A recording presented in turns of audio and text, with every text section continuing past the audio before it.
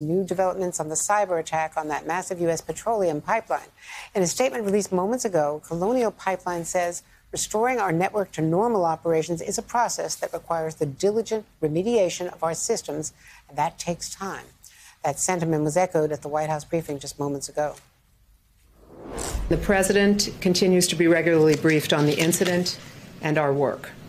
Colonial is currently working with its private cybersecurity consultants to assess potential damage and to determine when it is safe to bring the pipeline back online.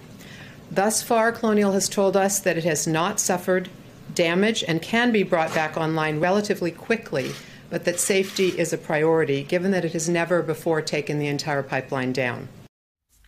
And that was Deputy National Security Advisor Liz Sherwood-Randall, who was the former Deputy Energy Secretary as well in the Obama administration, and is a real expert on this. Hey, thanks for watching our YouTube channel. You should know that you can follow today's top stories and breaking news and catch up on your favorite MSNBC shows all in one place. Download the NBC News app today.